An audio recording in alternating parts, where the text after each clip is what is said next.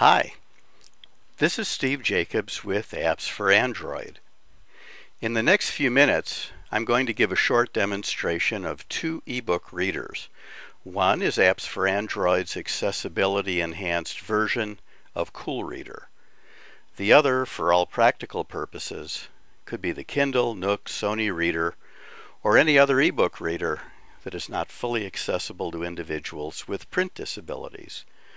One exception is Apple's iPad, which can be used with VoiceOver to read ebooks.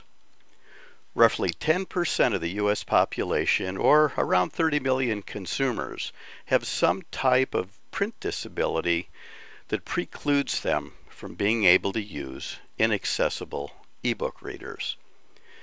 Applying that percentage to the population of the world, we're talking about 650 million consumers. Add to that more than 1 billion people who never learn to read, and we're talking somewhere around 1.6 billion consumers who cannot make use of inaccessible ebook readers. First, let's look at the features of the Android Kindle software running on a Samsung tablet. We'll be reading Pride and Prejudice. First, I'm going to scroll over here and tap on the Kindle icon, and the book loads. It looks good. It's an elegant interface with quite a few features. I'll cover some of them. If you tap the top of the screen, you can tap that little half moon and change the background color of the book. You can go into night mode, much more legible. We'll go back to white. You can change the size of the font. We can make it bigger and, of course, smaller. There's a menu here. If I tap that, you can add bookmarks, review bookmarks. You can go to a certain page or percentage into the book. You can share your progress with somebody. It's quite fully featured. You turn the page by just touching the screen.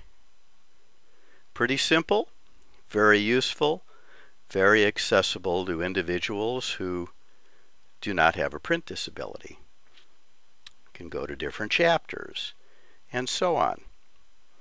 Let's exit the Kindle, and we'll now, in the next segment of the video, look at CoolReader, reading Pride and Prejudice. And now let's take a look at the same book using the enhanced version of CoolReader. One difference you'll notice immediately if I tap the bottom of the screen. He had always intended. It was then disclosed in the following manner. Observing his second daughter employed in trimming a hat, he suddenly addressed her. It will read the book to you. It will highlight the sentences as they're being read. We'll let this go for a little while. Mama, said Elizabeth, that we shall meet him at the assemblies, and that Mrs. Long promised to introduce him. I do not. And I'll stop the speech. That is the big difference. This ebook reader is accessible to people with print disabilities because the text is being read to the individual.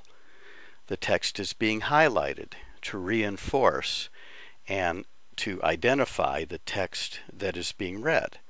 You can, of course, do all the other things with CoolReader, the enhanced version, that you can with the Kindle, and much more. We can turn the pages. We can go backwards and forwards. We can enlarge the font. We can make the font smaller. We can toggle through reading modes. Word reading mode. Page reading mode. Sentence reading mode. So in sentence reading mode, we can read one sentence at a time or read one sentence continually, which continuously reads the book. And you cycle through these different levels of reading Word reading mode. By touching the center. Page reading mode. We can go into night mode. The book becomes more legible, or switch out of night mode, or we can go to the table of contents, go to a chapter. As I'd mentioned before, you can turn the pages. How about dimming the screen a little bit or making it brighter? Let's see, what haven't I covered? There are in all 33 different commands that control a book. There are 9 invisible quadrants on the screen. It's easy to identify all 9 by running your finger along the edge and gauging where you are. Books can be read in 25 languages using high-quality text-to-speech voices.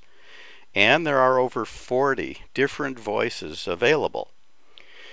So you can see that this ebook reader is accessible, usable, and useful to approximately 1.6 billion more consumers than the first ebook reader.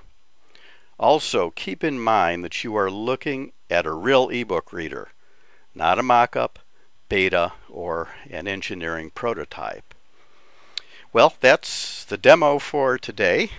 We'll be releasing the accessible version of CoolReader very shortly, and I hope you have enjoyed the demo. Thanks for your time.